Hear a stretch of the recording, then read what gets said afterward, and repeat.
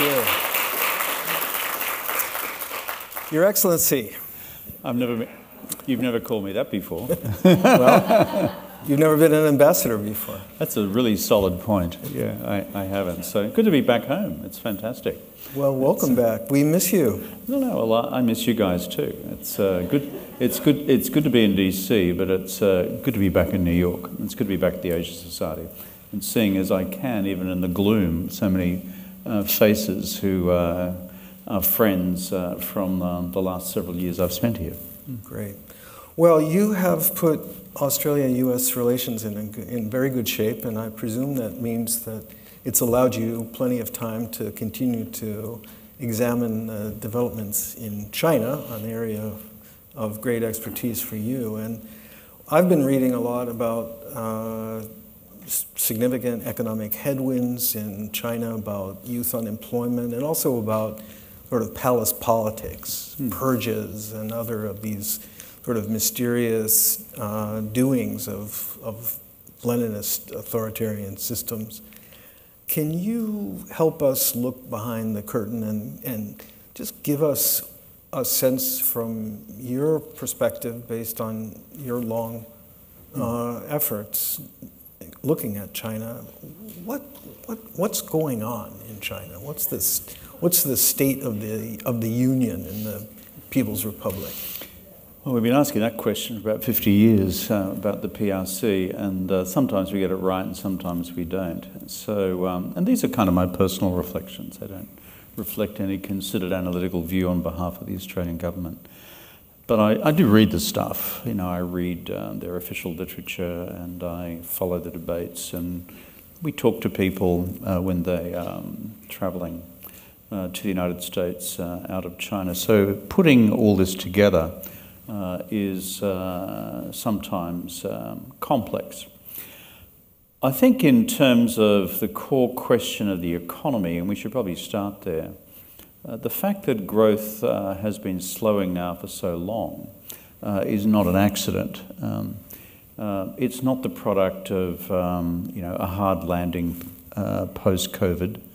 It's not the product exclusively of external economic factors like declining trade and declining foreign capital flows. It largely comes from conscious ideological decisions within the Chinese system by Xi Jinping himself to move more to the Marxist left over the last 5 years or so. And you trace this back to the 19th Party Congress in 2017. You see this series of statements which says we want to reprioritise the role of state-owned enterprises.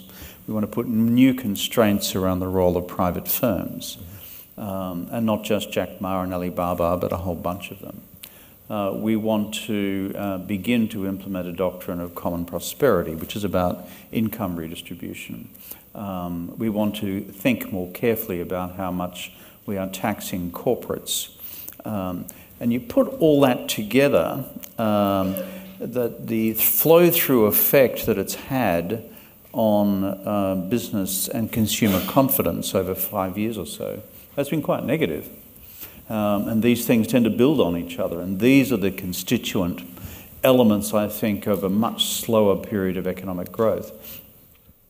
I think the other thing to be said is that in the modern history of the Chinese Communist Party, the social contract between party and people has always rested on growth of around about 6%. That's been historically calculated as the benchmark through which you generate enough increased economic activity to continue to liberate people from poverty, continue to increase living standards, and overall contribute to a better quality of life. And that has been an enormously stabilising thing for 35 years until it wasn't. And you've seen that start to unravel in part as well. That brings us to the present, and I'll come to politics in 1 second. So I think in the back of the mind of President Xi Jinping as he comes to San Francisco this week for the APEC summit, together with his bilateral summit with President Biden, how to kickstart China's economic growth is actually in the forefront of his mind. On pure politics, the other part of your question, Danny, the way in which I would see it is that notwithstanding recent purges of Qin Gang, the former foreign minister, and of Li Shangfu, the former defence minister, and of the so-called Second Artillery, which is the rocket force within the PLA, allegedly on grounds of corruption. These sorts of purges actually have been going on for the last 10 years at one level or another through the agency of the anti-corruption campaign.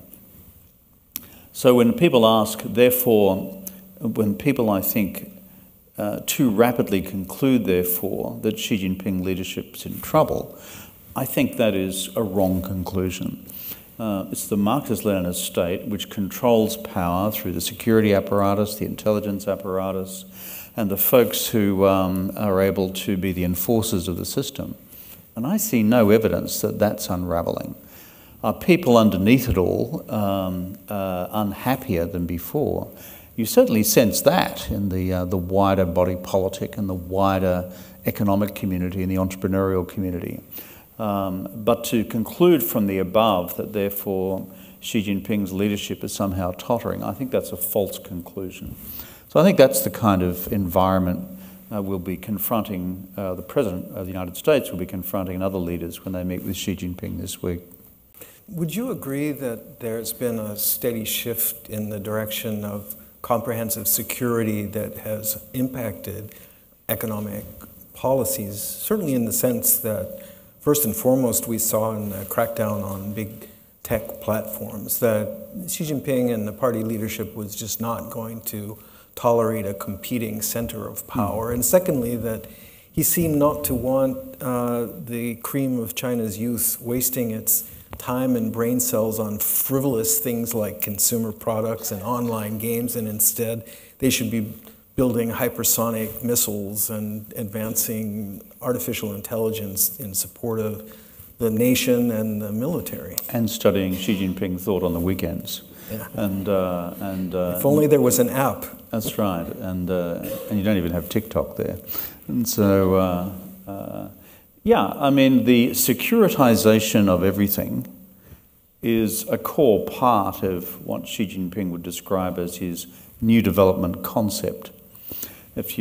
Language matters a lot in the Chinese political system because it's a Marxist-Leninist system, and they communicate much, but not all, through the code language of ideological formulations. So, everyone here remembers the period of reform and opening, Deng Xiaoping. You couldn't have any Chinese leader on this stage from the time of the beginning of the reform period in '78 through until 2012 without the words reform and opening, reform and opening, reform and opening being the central organising principles of the mantra. And they meant something. What do they mean? They meant that we will now submit the allocation of resources in the domestic market, the Chinese economy, increasingly to market forces to distribute rather than the state. And opening was the code language for, and we'll submit ourselves to the disciplines of the international market as well, which means that we'll sell as much as we can, we'll import as much as we can, and that will introduce new efficiencies into the Chinese economy. That was kind of the mantra, well, it was the mantra for 35 years. Again, I go back to the 19th Party Congress, which is where I see so many of these origin points as lying, including on security. When you look inside the entrails of the 19th Party Congress, it proclaims a couple of things. We're now into a new era, 新时代. Secondly, this new era actually comes after the reform and opening period. Thirdly, the economic strategy is no longer reform and opening. It is called the New Development Concept. And what is the New Development Concept? It's kind of made up of two sets of things. One, the language, pardon the opaque nature of it, one part of the language is something called the dual circulation economy. I'll come back to that in 1 second. And the second is the securitization of development, which is your point. What's the dual circulation economy mean? The dual circulation economy means that we, the Chinese economy, will grow in the future in a manner much more driven by domestic consumer demand, less dependent on international trade, less dependent on international capital flows, and, in their assessment, also less dependent on public infrastructure investment. And then the relative role of what's called foreign circulation begins to fade away or lessen. In other words, if you unpack it, what it's saying is we in China want to become a much more domestically driven economy in the future, less dependent on the world outside. And by the way, the subtext of that is increasingly nationally, economically self-reliant and less dependent on the international economy because of security. Which then flips into the other concept, which is what you referred to before, which is we, the party, are concerned about our domestic security and our international security. At home, we don't want our data to be within the control of the Alibabas and the Tencents of this world. We want the state to have a much more central role. And internationally, we don't wish to be vulnerable to international technology and international capital markets. And so that explains the new thrust in Chinese industrial policy as well. But the net effect of these two big changes, the dual circulation economy model, the securitization of the economy, all forming part of what Xi Jinping calls the new development concept, all of which replaces reform and opening. It's the flow-through effect of these macro changes which send signals through to the marketplace where private entrepreneurs are saying, I'm not sure that's as good for me as it used to be. So what do? You keep your cash under the mattress. What do? You perhaps try to get your cash out of the country. What do? You're going to invest in another project worth 10 years of your savings in the next expansion of your widget factory. Maybe not. I might postpone that. And so when you look at the private fixed capital investment numbers in China, they progressively become worse and worse. So I think this is a big factor, and none of it is by accident. My final point here, Danny, would be Xi Jinping embarked upon this because he was concerned about the private sector having too much power in China, and he's concerned about data being in the hands of the private sector and not the state, and he's concerned about the security of the state, and therefore these things will take priority over previous reform and opening pro-market models. Well, part of the paradox, I think, in the combination of dual circulation and securitization is that part of dual circulation, the dual part was after making China less dependent on the world, to sustain or increase the world's dependence on China as the manufacturer for the world and so on. And that hasn't worked well. China's having more and more difficulty investing abroad, selling abroad, and the securitization drive has led to, if not decoupling, then de-risking and diversification. So where does that leave Xi Jinping right now? I think if you're looking at China's macroeconomic circumstances, there are these dual sets of problems that you've just referred to. One relates to domestic business and consumer confidence. And because that has been knocked around for the reasons that we've just discussed, and because domestic consumption represents a huge driver of GDP growth, that has a negative wash-through in terms of overall growth numbers. But the second factor, the second drag on growth, is what you've just described. If you look at China's net capital inflow-outflow, if you look at the trade balance, these are historically in much worse shape than they have been in recent history.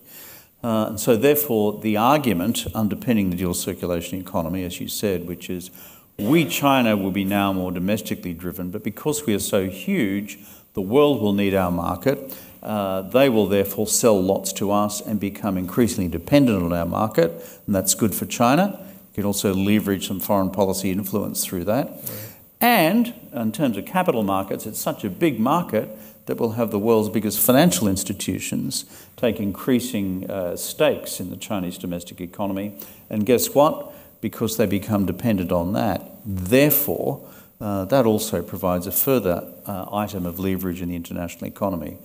Except decoupling brought all this unstuck, or at least de-risking, leading to decoupling. So I think one of the issues very much in the front of Xi Jinping's mind when he comes to San Francisco is what can he say or do here in the United States, and therefore in a global APEC audience as well, which makes up a huge slice of global activity when you've got Japan, Korea, Southeast Asia, Australia and the others all in attendance. What can he say or do to rekindle international investor and trade confidence, even though domestic confidence equation will still be suspended over here for the ideological reasons I referred to before? That's an incredibly important question. And I want to come back to it, but before we get to San Francisco, let's take a quick detour to Australia. And it's just over there. Just take it. Get to the water, and it's keep going. 2 movies and a sleep. A good sleep, I would say. A long sleep. Yeah. So taking advantage of your stature and status as Australia's representative, not to mention former Prime Minister. Could you tell us a little bit about Australia, China in 2023? What has been the rhythm of the bilateral relationship, and what has changed in terms of the Chinese side of the equation? I think it's fair to say that for the previous several years, the bilateral relationship with Australia and China has kind of been in the freezer. And, you open the freezer and there's some stuff up the front of the freezer, which is usually frozen meat. Then there's some stuff behind that which you forgot to take out, and it's looking a bit bad. And then there's the stuff behind that. That was the Australia-China relationship. And, is there Vegemite in there somewhere too? Hey, yeah, we just had our 100th anniversary of Vegemite. Congratulations. Thank you. And, it's all yours. I've never, in my years at the Asia Society, I never managed to convert anyone to Vegemite. Yeah, I noticed the gift store still doesn't carry it. Gift store's not carrying with it. Deborah Eiserman, our chief operating officer, once tried it. I've never seen such a look of Monkean horror on anyone's face. It was like a replication of the Scream, the painting. I've told her that if you liquefy it, you can actually use it to start your car. But there you go. Where did we get to with all that? We were talking about Australia. Anyway, we're back in the freezer. So that's where it was. So the objective of the incoming Labor government in Australia under Prime Minister Albanese and Foreign Minister Penny Wong has been pretty simple, straightforward, quite analogous, I think, to what the Biden administration has been seeking to do, albeit at a much more complex level. And that is to stabilise the Australia-China relationship. And the core element of stability in any relationship is to keep the channels of communication open. So we'd been through this ridiculous period where we hadn't had prime ministerial visits in either direction for about 7 years. And that ministerial level contact between Australian and Chinese government ministers had been frozen for effectively 3 years. And a whole bunch of trade barriers or trade sanctions been imposed as well, and through China's use of coercive measures in response to a proposal by a previous Australian Prime Minister, Mr Morrison, that there should be an independent global inquiry into the origins of COVID-19. All of that happened, so the objective which the new government has had is how do you reopen the arteries of political communication and of more normal commerce. So 80 months later, basically they've achieved that through a whole lot of fairly patient diplomacy. But the interesting thing, if you look at the subtext of it, and people ask, well, what did the Australians give up as a result of this process of stabilisation? They didn't actually. They didn't change any policy posture on anything. AUKUS has continued with bipartisan support as a security measure, which Beijing does not support. The Australian government did not back down on any of the economic coercion measures. took the Chinese government to the WTO disputes resolution processes. The Chinese subsequently indicated that they'd like to now review these bans. And at least one arrested Australian citizen who's been a journalist, Chung Lei, has now been returned to Australia. So these as concrete steps in stabilisation, I think, have been useful. Does it mean that the relationship has been completely normalised? That's a separate question. But Kevin, if the main shift on the Australian side, other than the change of government, was better statecraft, but not big concessions on contentious issues, then is it the Chinese side that did the most to sort of drive the thaw? Did they have the greater interest in moving to normalize or to warm up the relationship with Australia? I think there was a general conclusion in Beijing that Australian governments, be they of the centre-left or centre-right, are unlikely to turn around and say, oh my God, we should have been much nicer. That's kind of not our nature. So,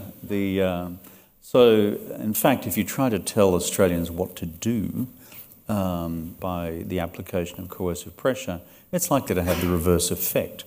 That's just the way we are. So I think there was a conclusion in Beijing that this ship was not for turning, that is, the Australian government, in terms of any fundamental shift in Australian government policy. So I think that's true. What I think shifted more broadly, however, was Beijing's global calculus, that it had overreached in terms of, let's call it, the age of wolf warrior diplomacy. Wolf warrior diplomacy was something we would happily talk about day in, day out a couple of years ago because there were so many examples of it. Mm-hmm. If I was to ask you today what are the current living examples of wolf warrior diplomacy, there aren't many.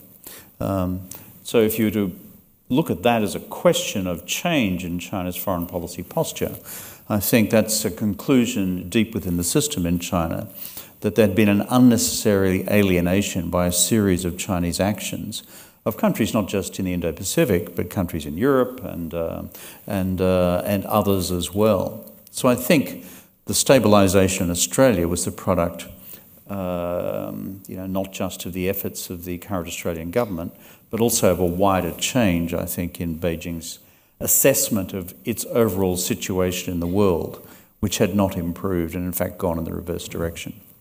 Interesting. Yeah, that makes a lot of sense. In fact, I think you can apply that same template to the relationship with the U.S. in the sense, this notion of global recalibration of their messaging and their tone. One thing that's so striking to me on the Chinese side is the shift over the course of 2023 in language from what at one point we were hearing from State Council or Director Wang Yi and others, to the effect that China can't be expected to cooperate with the United States on these global challenges like climate and so on, while the United States is disrespecting China's core interests, not abiding by the One China principle and not satisfying us by talking about Xinjiang and complaining about Hong Kong and flirting with the Taiwans and so on.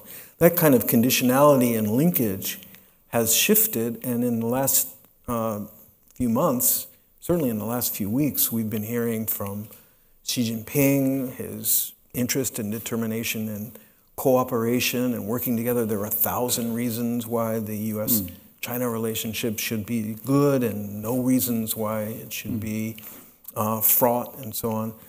I've also seen on the American side something of an adjustment from, for example, decoupling to de-risking, and from strategic competition to what Jake Sullivan said over the weekend about competitive interdependence.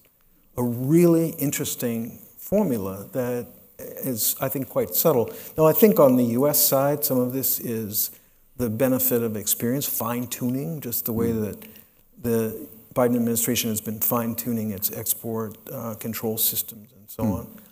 But on the Chinese side, do you also see a big shift in messaging? Yeah, very much. I mean, it is as you described. If we had two bookends here, one was Secretary of State Tony Blinken's encounter with Yang Jiechi and in Anchorage. God, don't remind me. Which was what, about a year in to the new administration? Barely. Barely early a year. on, yeah. Yeah.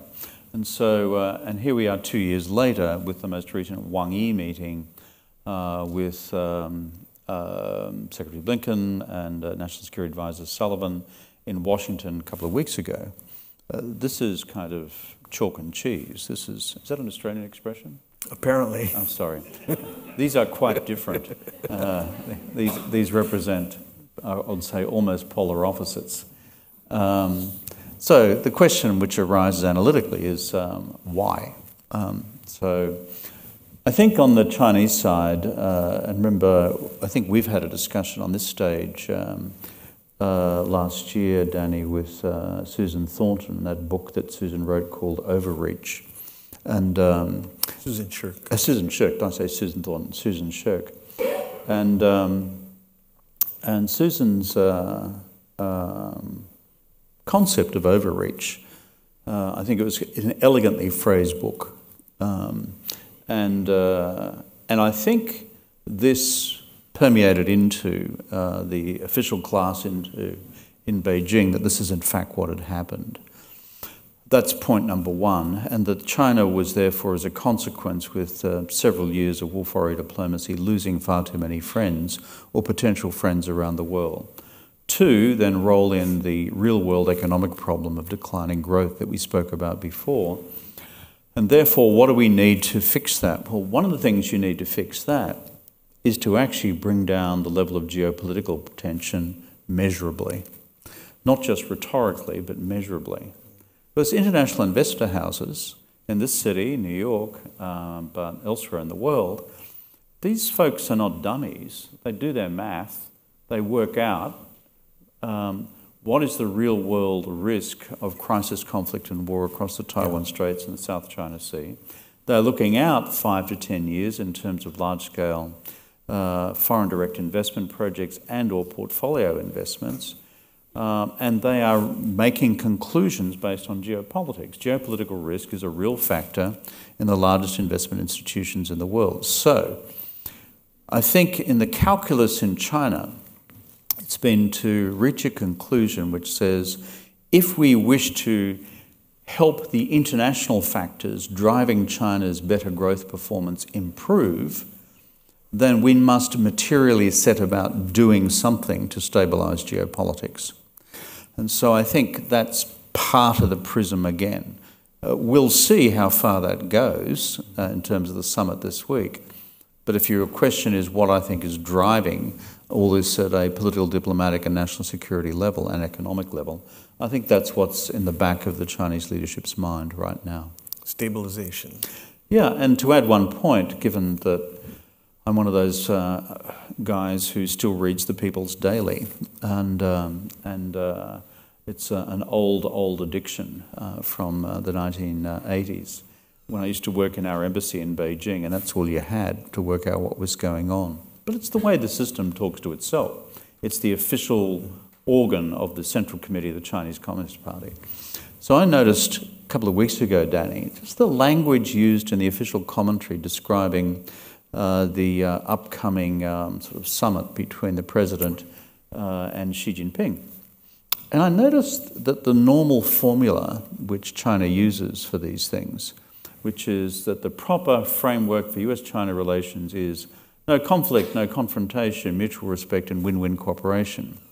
Yeah, and which, if you have that as a phrase and then compare it to the reality of US-China relations, it's kind of like disconnected in its entirety. Chalk and cheese, I'd say. Chalk and cheese, thank you. Thank you. You're catching on. Chalk, cheese and Vegemite. And so, but I noticed in this most recent commentary that the language, subtly perhaps, had begun to change. the language began to say something like this, that competition should not be the only factor defining the US-China relationship, that we needed to talk about red lines of a strategic nature, without saying Taiwan, but that was the inference, but there should also be a room for cooperation. So suddenly what I see is sort of a slow crab walk from previous formulations to this new, looser set of formulations by the Chinese side, saying we need to find other framework landing points with the United States, conceptual landing points with the United States, to authorise the system beneath us to have a more adversarial set of engagements with the US as well. So how this turns out later this week, I still can't predict, but I'm just looking for straws in the wind, and there is a few straws there. Wow, well that is fascinating. That's much more than a straw in the wind, I think. That's pretty powerful. And look, if in fact the Chinese leadership is shifting its position from a pretty rigid, absolutist, competition is an unacceptable framework for the relationship, no, turn around, go back to your side of the Pacific, to an acceptance of the concept that competition is something that is built in, that needs to be managed, and that there are landing points to aim at in the US-China relationship, then that strikes me as pretty promising. I happen to know that Xi Jinping and Joe Biden in the past, and you know, the past is not an accurate predictor of the future. Both of them have evolved, their positions have changed, but when they were vice presidents, they were able to have a genuinely strategic dialogue, delving into what the other perceived in their domestic circumstance, in the international circumstance. So I'm wondering, when we look at the meeting tomorrow, there's 4 hours budgeted. Now, admittedly, this is only the second in-person meeting between the two leaders in the Biden administration. And for an entire year after Bali, it seems like Xi Jinping misplaced his iPhone or Huawei phone because he wouldn't take Joe Biden's call. But nevertheless, well, the balloon went up and the balloon came down. I think. Well, there was that. Yeah. But it seems like there could be, based on the straws you've plucked out of the wind, a chance for the leaders to have more of a strategic discussion about stabilization. What do you think? Well, I think both you and I would hope so, but we still don't know so. What I do see, though, is a set of changing interests on China's part, which push it in the direction of how do we stabilise geopolitics. One of the most concrete indicators of that beginning to occur, Danny, as you know, is what happens on the future question of the resumption of military-to-military dialogue between the Chinese and the American armed forces. This has been suspended now for, what, 3 years? Yes. Yeah. And so this is really dangerous, just really dangerous. Every time there's an incident, no one's there to pick up the phone. So at a very mechanical level, those of us who follow this closely have been urging our Chinese friends to get these dialogue channels back open again.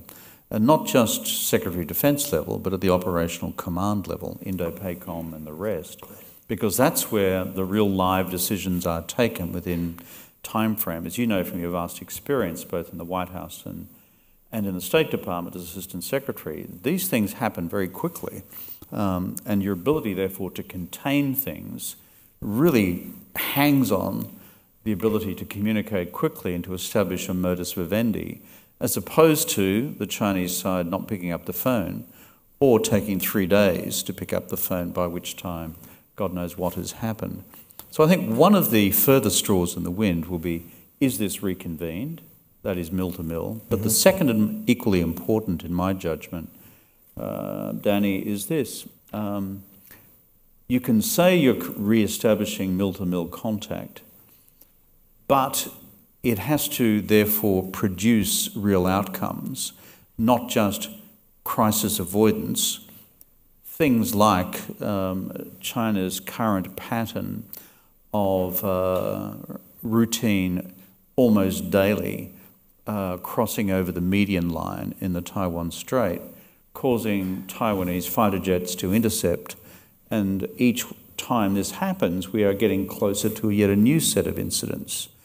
So it is taking the almost process point of re-establishing dialogue channels between the militaries, but then adding real measures which actually help in the physical deconfliction of both sides. Now, going back to Xi Jinping's economic interests in coming to San Francisco, if the Chinese, therefore, are able to produce real measures which take the temperature down through acts of deconfliction, guess what? The international investor community will begin to adjust their calculus.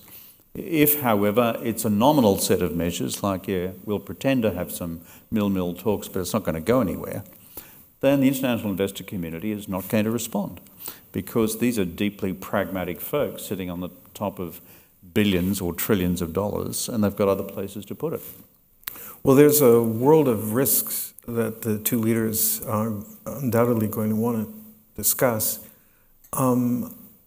Certainly, Chinese rhetorical and other support for Putin's war against the Ukraine is an important and constant theme in U.S. messaging. No doubt that's going to be reinforced directly. But the new development is the Hamas attack on Israel and the military operation in Gaza and the implications for the Middle East. Do you have a sense of sort of what the U.S. and China might have in terms of common ground there, or how that conversation might unfold? Yeah, I think on the Middle East, we should perhaps look at it at two levels. One is, if there is a common interest, as I would see it, and I'm not a Middle Easternist, by the way, I'm a China guy, so I know what I don't know. And when I get to the Middle East, I sometimes get lost. It's all the way past Australia and around. and so I think where a common interest lies is in what both governments were probably saying to Iran right now, which is, do not escalate. Any form of horizontal escalation of this conflict is not in either of our interests. From the Chinese lens, why is it not in their interest? Some would say, from a Beijing perspective, the more distracted the United States is on multiple fronts, the better in terms of China's geopolitical interests in the Indo-Pacific. However, China's global interests now are rebuilding its economic growth, and that means taking the global geopolitical temperature down, not just in the Taiwan Straits. And so if you were to have a global conflagration brought about by Iranian direct participation or unleashing the dogs of war through Hezbollah in the north across the Lebanese border, then I think from a Chinese lens, this would be not consistent with core interests. At a different level, I think the Israeli government has had a very clear-eyed opportunity, however, to see where China's international diplomatic support has been through this conflict. And that is, China has, unless you can tell me to the contrary, Danny, not called out Hamas by name. No, it's pointed its finger at Israel and the U.S. That's right. It has pointed its finger at the United States. It has not, therefore, acted as a force for restraint in relation to Hamas's activity either within Gaza or in the appalling attack of 7 October. And so this, I think, has brought about a new sense of reality in the Israeli government, among the broader political class, not just Likud, but the rest of the political establishment in Jerusalem, that China has deep interests in the global south, which are deeply associated with the Palestinian Authority, deeply associated with that particular cause, and is not about to sacrifice those broader foreign policy interests by calling out Hamas for what it's done on the 7th of October. Well, I think that I agree. I think that's, if anything, an understatement, because it certainly looks like the Chinese are taking advantage of this conflict as an opportunity to showcase the U.S. somehow on the wrong side of the equation. There's a danger for Chinese diplomacy here too, in giving real pause for thought.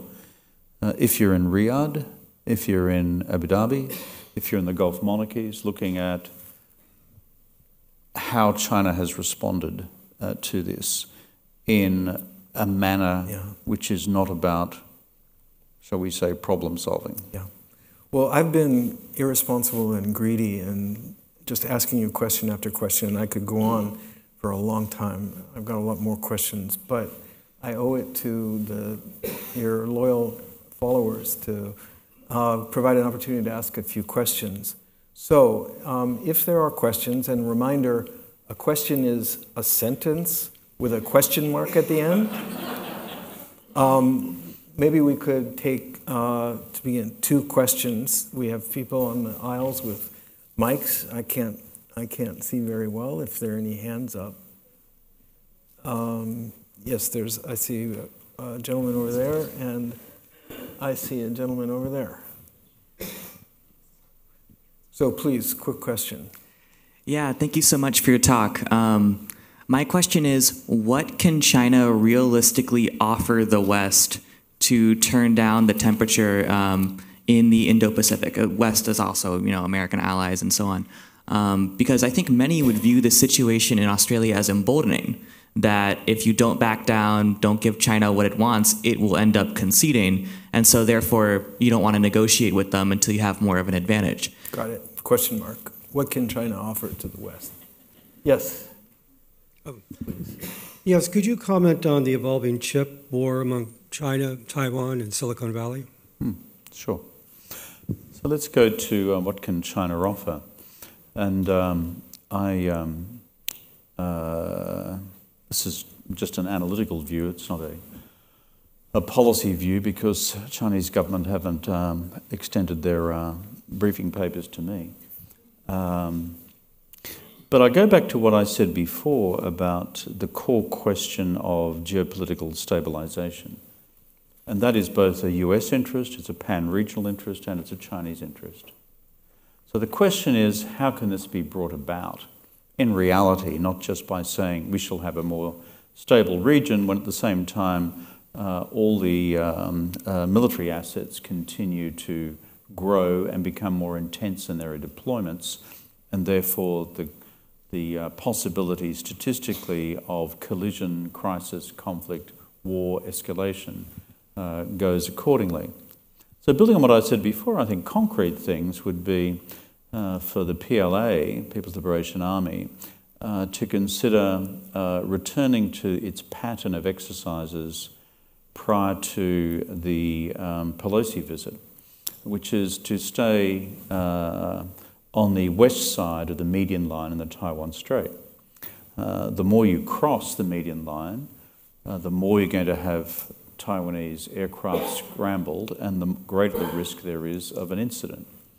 The second and parallel possibility will come with what happens with the Taiwanese presidential elections in January, where you have Lai Ching-te, who is the candidate for the Democratic Progress Party, and a range of 3 alternatives from, let's call it, the pan-blue or the conservative spectrum in Taiwanese politics. Let's just say William Lai wins. He's ahead in the polls at the moment, but there are differing interpretations of what might happen between now and January. But if he does, the critical question in terms of geopolitical stability is, what does then China then say and do between that election in January and the presidential inauguration, which happens in May? China's previous pattern has been to ramp up a series of activities, usually by way of military exercises, sometimes coercive economic measures, sometimes a combination of the above.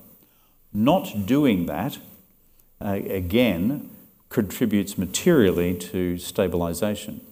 So that, I think, is something else which could be considered. Could I jump in to tie your answer back to something that you pointed out earlier on, which is that Xi Jinping is going to be speaking at APEC to the assembled international business community and to American and other CEOs. And I think that there is also risk-related reassurance that could be offered, whether how credible it is an open question, about things like the anti-espionage law, things like the detention of foreigners in China, things like the prejudicial treatment of Western businesses and so on. And it may be that we will hear things and that they will hear things from Xi Jinping beyond platitudes that help reduce a sense of risk and increase a sense of confidence.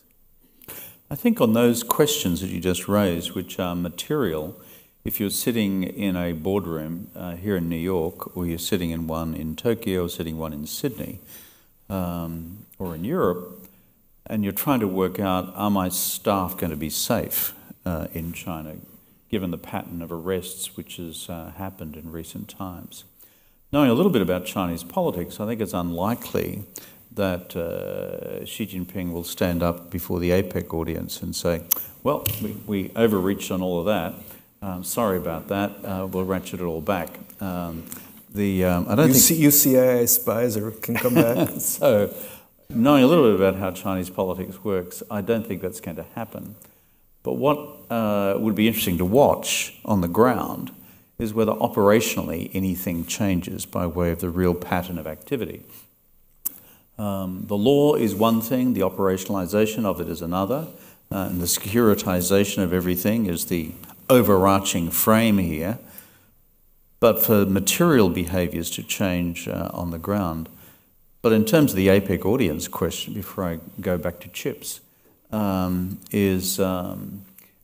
go back to what I was saying before in answer to the young man's question over here, which is, at the end of the day, the core question in the minds of business, at home and abroad, are twofold. One, how do we get business and consumer confidence rebuilt and restored domestically within China? And if you can't do that, two, how do you give us genuine geopolitical assurance that we're not within ready reach of a full-blown crisis across the Taiwan Straits? So therefore, when he's speaking to 1,000 corporates, however many they're going to be in San Francisco, dealing with the reality of those two things, and on the second, which is the geopolitical risk factor, it'll be not just, in my judgment, saying it's good that Mill is back, it is going beyond it in the direction that we were talking about before. Of course, he would not be that explicit in such a speech about what those concrete measures might be, but it's the materiality of bringing down geopolitical risk which will cause boardrooms to say things have changed. Mm-hmm. You can't just get a bit of fairy dust and go, well, geopolitical risk is gone, all problem solved. It just doesn't work like that. Just quickly on chips, I think on chip competition, beyond my pay grade, to give you a detailed technical analysis of where the relative standing of competitiveness lies between TSMC, other chips manufacturers around the world, the United States and the PRC, other than to say that my overall analysis, looking at the published reports from people in the field like Eric Schmidt, is that by and large, the United States and its allies still remain significantly ahead in this overall race in chips in terms of their size, their computing power, and therefore their energy consumption in producing a given unit of computing power. I think China is discovering the limits to its own national industrial policy, that you can't just, again, apply the fairy dust of $1 trillion worth of investment and produce a chip which is at 3 as opposed to 7 on the bandwidth, and of its efficiency. Well, I wish we had budgeted 2 or 3 hours, Kevin, because it's really fascinating to talk to you and to listen to you. Unfortunately, our time has run out, and I sincerely apologize for not having built in more time for your questions. The discussion will be posted on the website, Asia Society, and on ASPI, along with Facebook and YouTube and so on.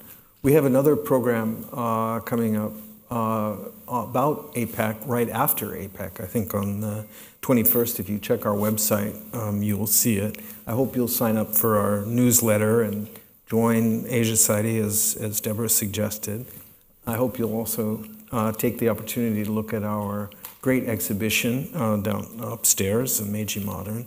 And lastly, I invite you to join me in thanking our terrific speaker, Kevin Wright. Come back.